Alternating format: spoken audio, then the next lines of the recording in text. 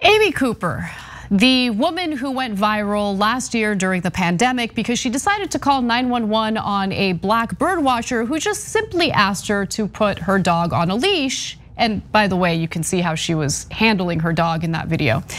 She was so offended that he asked her to do something that she was supposed to do that she called the cops on him and made a false report in that call. Well, now it looks like she's really learned a lesson from that whole experience because she has now filed a discrimination complaint for her employer who had fired her after the video of the whole incident went viral. I'm gonna give you some details about that lawsuit in just a minute, but I wanna remind you all of what that whole incident was like. Take a look. Would you please stop? Sir, I'm asking you to stop. Please don't come close to me. Sir, I'm asking you to stop recording me. Please don't come close to me. Please take your phone off. Please don't come close to And me. I'm taking a picture and calling the cops. Please call the cops. Please call the cops. I'm gonna tell them there's an African-American man threatening my life. Please tell them whatever you like. Excuse me?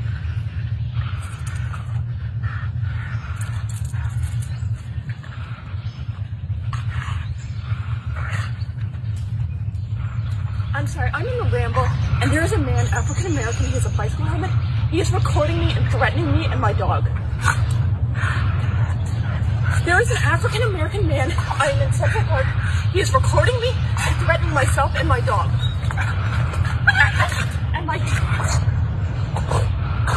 I'm sorry, I can't hear you either. I'm being threatened by a man in the Ramble. Please send the cops immediately. I'm in Central Park in the Ramble. I don't know. Thank you.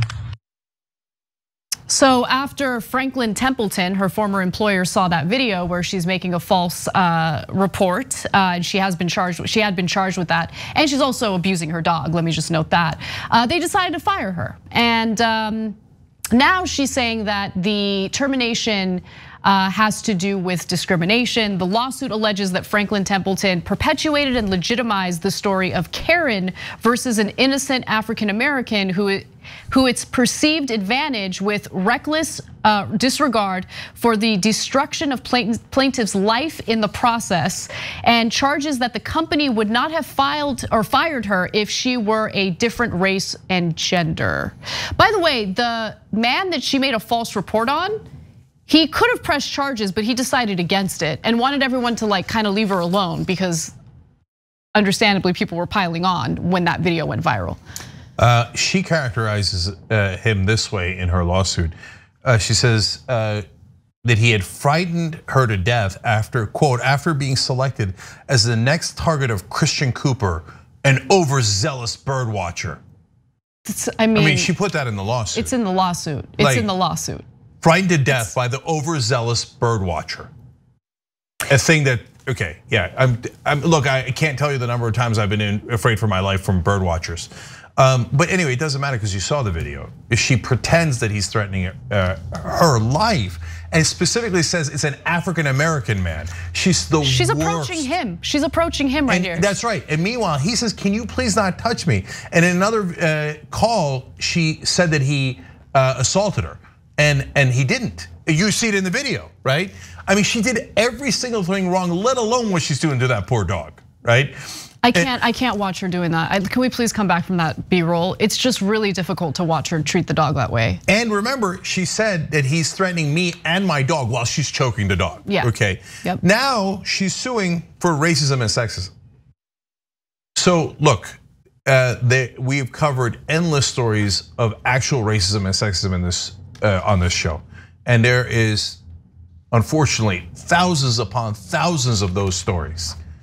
And the cause of those stories are hurt so much by frivolous nonsense lawsuits like this, charging racism and sexism that does not exist, and making a joke out of it, and trying to enrich yourself personally by claiming racism and sexism that it was the exact opposite of what happened. It's disgusting.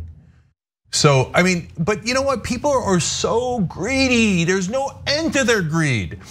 After the incident, she apologized profusely. Can I read her apology actually? Because I think that's relevant to this lawsuit. This is the final graphic in the story where she says, "It was unacceptable." She's referring to her own behavior. "And I humbly and fully apologize to everyone who's seen that video. Everyone that's been offended, everyone who thinks of me in a lower light. And I understand why they do. I'm not a racist. I did not mean to harm that man in any way." I mean, let's keep in mind that we've seen countless police shootings of unarmed black men. I just think she should have been aware of the risk that, she was putting his life in anyway. And then she also said, "I think I was just scared. When you're alone in the ramble, you don't know what's happening. It's not excusable. It's not defensible." By the way, he was insanely calm. Insanely calm. He just asked her to do what she was supposed to do, especially in that area where people go for bird watching. Please put your dog on a leash. And he's technically right, that's the law. That's the law, exactly. And so she went from humbly asking for people to forgive her and saying there's no defense of it, to now going on the offense and saying that she's the victim of racism. She's the victim of sexism, and that they wouldn't have fired her if she was any other race or gender. Yeah. And look, the problem is we need this court system for super legitimate cases of racism and sexism to protect people, right? That actually suffer from it, and that is the overwhelming majority of cases. But greedy, selfish people like this take advantage of the system and think, I'm just gonna get paid because I'm gonna sue them, and it's gonna cost them a lot of money. And so they're gonna have to pay me, and they're gonna give me a settlement if I just bother them enough. And it doesn't matter how outlandish my charges are, it doesn't matter how frivolous my lawsuit is. No, Amy, it does matter. And now, if we weren't sure you were a terrible person before, thank you for confirming it. So your apology obviously meant nothing at all, and this is who you actually are. Thanks for watching The Young Turks, really appreciate it. Another way to show support is through YouTube memberships. You'll get to interact with us more. There's live chat emojis, badges. You've got emojis of me, Anna, John, JR. So those are super fun. But you also get playback of our exclusive member-only shows and specials right after they air. So all of that, all you gotta do is click that join button right underneath the video. Thank you.